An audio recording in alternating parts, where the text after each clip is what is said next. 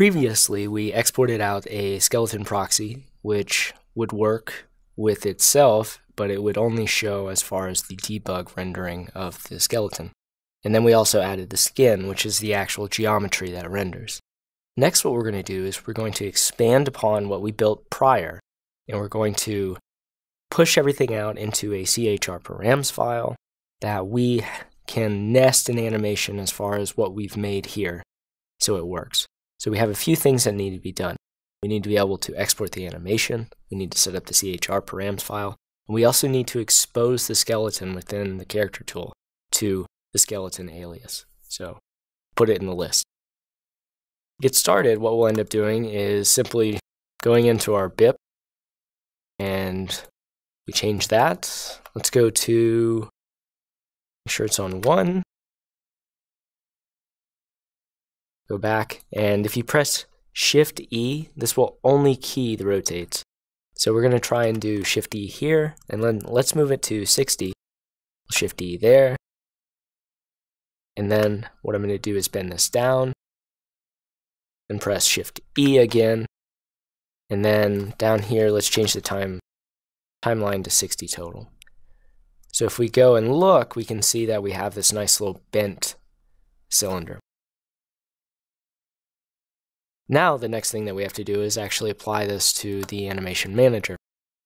So going into the export tab, we can go ahead and click the scale proxy, and what we want to do is go to our animation manager and create a new animation. Let's call this bend, and the start and end frame of it will be 60, and I think it's on 1. So the root behind this will be BIP01. And then the path that we want to go to is the CHR skin path. But we could actually do this a different way. Sometimes what people like to do is they mimic the same thing as CryEngine does, and you want to have it set up immediately. I think we'll wait for the second, and we'll just export it out as it is right here. We'll save that directory and add it. Go ahead and close. And pretty much all we have to do here is we want to export our anims. So we're going to click export, exported fine. And what we can do is close this, and we can see that we have an I_CAF file inside of this.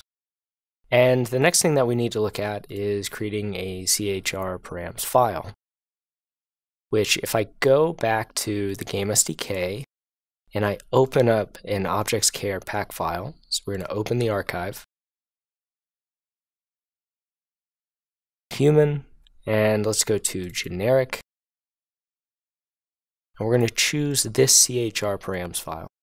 So let's drag that off into the desktop, close this, let's go back to objects, CHR skin, and we'll drag this inside of here. So let's keep in mind that our CHR file is called scale proxy. So let's rename our CHR Params file to match that.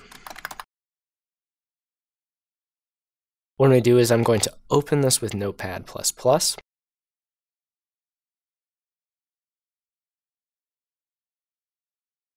And we see all of these different things in here. And many of these things completely are worthless to us as far as what we're doing right here. So what we want to do is just delete, let's get rid of the IK definition, the LOD stuff, the bounding box stuff, and pretty much all we're really looking for is this animation list. So this animation list is looking for something in this area, and it's also looking for an events database. So it's saying, I'm pointing to a player.chr params file. So let's go and look at what that is. Back into our game SDK, and we open up the animations pack this time. We can open up that archive, and if we go into the human male CHR Params file, this is the other one. So let's drag that out and see what it's doing. So opening up this one as well, we can see that we have an animation list. We have a database that we're looking for. We have something called a file path where it's going to animations human male. And then we have all of these asterisks. And the reason that we have, to begin with, we can just remove the events database. It's not important. And we can actually remove the comb and bspace files as well. It's outside of the instruction of this. The main thing that we need to look at is the file path, which is being stored right here, and it's pointing to animations human male. So maybe I can go and click and create a new folder. We'll call this animations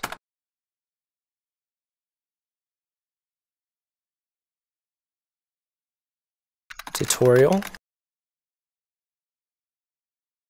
So we'll change this to just strictly animations tutorial. And then in that path, it's looking for a CAF file. So that's really all it's doing as far as the CHR params can be found here.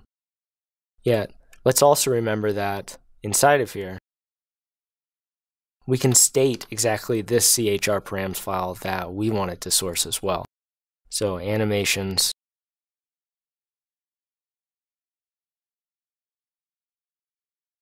tutorial, and we'll call this one tutorial as well. So pretty much what it's looking for is that specific include. So it points to that include, and then it goes to that local area for that CHR params file. So let's go ahead and save this. And then what we want to actually do is save this as well. So let's go ahead and save it as computer, CryEngine, Game SDK, animations tutorial, and this one was called tutorial as well. And I don't want to save it as a XML, I want to save it as a CHR params file. Click save on that. If we go in here, we now have a tutorial.chr params file, which is sourcing properly to that. So if I close that, and I save this, see what's happening right here. So XML, okay, so it's all sourcing properly. So if I go back into Maya, I'm going to go to my animation manager, I'm going to edit that. We'll go up, animations tutorial, that's the directory I want to go to. Let's edit, close, export all the animations. Let's go ahead and export all just to be sure. Generate the material files. And now we're ready to go inside of CryEngine.